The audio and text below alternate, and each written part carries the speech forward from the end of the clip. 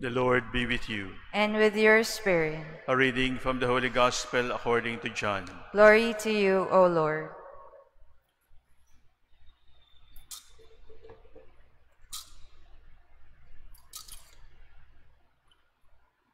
Jesus said to Nicodemus, "Just as Moses lifted up the serpent in the desert, so must the Son of Man be lifted up, so that everyone who believes in him may have eternal life. For God loved the world so much that he gave his only Son, so that everyone who believes in him might not perish, but might have eternal life. For God did not send his Son into the world to condemn the world, but that the world might be saved through him. Whoever believes in him will not be condemned, but whoever does not believe has already been condemned, because he has not believed in the name of the only Son of God. And this is the verdict, that the light came into the world, but people preferred darkness to light, because their works were evil. For everyone who does wicked things hates the light, and does not come toward the light, so that his works might not be exposed. But whoever lives the truth comes to the light, so that his works may be clearly seen, as done in God." The Gospel of the Lord. Praise to you, Lord Jesus Christ.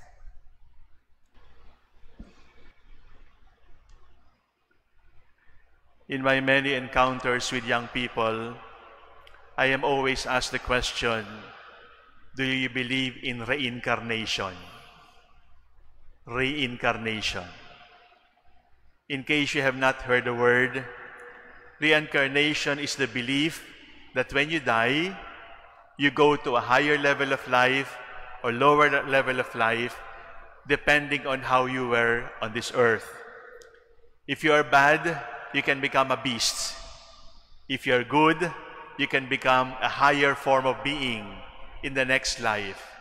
In other words, you are reincarnated as a stone, as a living being, as a higher person, as a king, and so on and so forth.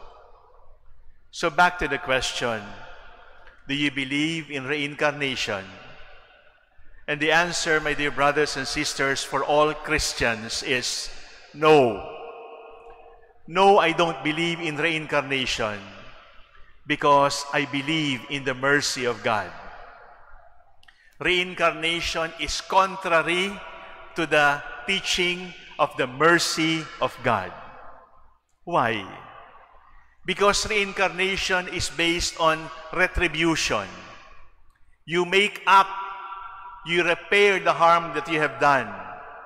You restore what has been damaged after this life. So you make penance, you offer, and you are punished. This is the principle, the belief of retribution. Why is retribution not Christian?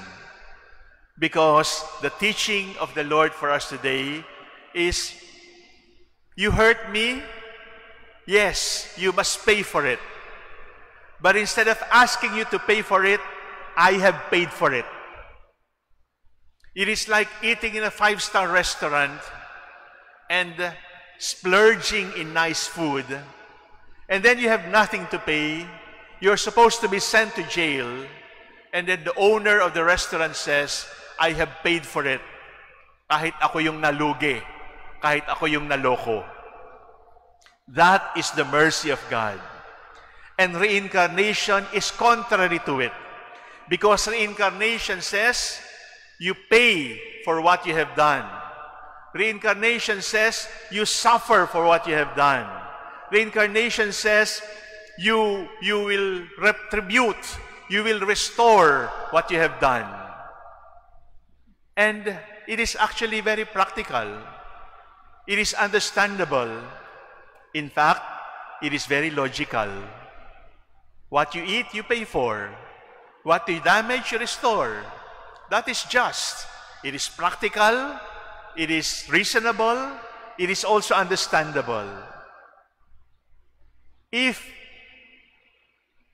reincarnation is understandable, and practical and reasonable, the opposite is this. The mercy of God is impractical. The mercy of God is irrational. The mercy of God cannot be understood because the mercy of God is a mystery. My dear brothers and sisters, God does not send us to hell. Our sins send us to hell. It is we, because God in the gospel says, everything I have to do, I have done. Everything I must give, I have given, including my only begotten Son. So if people go to hell, it is not because I have held back. If people go to hell, it is not because I was lacking in my love.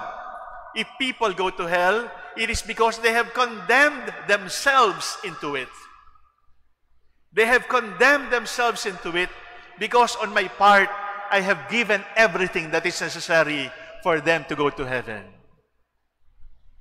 Reincarnation does not believe in that mercy. It chooses to be practical, to be reasonable, and understandable. So what is the lesson for us today on the 4th Sunday of Lent? Number 1, the face of God is mercy. The nature of God is mercy. And the second is, because you have received mercy, just believe. You will not be able to understand it by logic, because the mercy of God has its own logic that even human philosophy cannot understand. The mercy of God has its own logic. The mercy of God has its own reason. And the reason is, I am God, and that's my nature. The third lesson, my dear brothers and sisters, is do not be afraid to receive it, and do not be afraid to be merciful. Do not be afraid that in choosing to be merciful, you will be fooled. In choosing to be merciful, you will be irrational. Sometimes we are asked, how long will I forgive? It is true. Sometimes that question is based on a noble purpose, and we want to defend the glory of God. That is why we demand justice, we demand truth. But very often, my dear brothers and sisters, it is also born from pride, from self-conceit, from being frugal, from being thrifty, from being stingy with the mercy of God. God has given you mercy in overflowing measure. He gave His only begotten Son. Kung kuripot sa pera, okay na. Kung kuripot sa regalo, okay na rin. Pero hindi okay na kuripot sa awa. Sapagkat ang awa ang ating ID. Ang awa ang ating kalikasan. At sa awa natin sa bawat isa, susukatin tayo ng Diyos balang araw. Thank you for listening. Thank you for watching. Please look for Father Soc on YouTube, and I hope you can subscribe to that channel. There I can meet you with more reflections, with more homilies, and then we can interact. And you can also tell me the questions in your heart, the questions in your mind, which I hope I can also answer in the same channel. It is not technology that brings us together. It is the Lord. It is not technology that has brought us together. It is our love for the Lord and our love for the Church. May the Spirit continue to work in all of us. God bless you.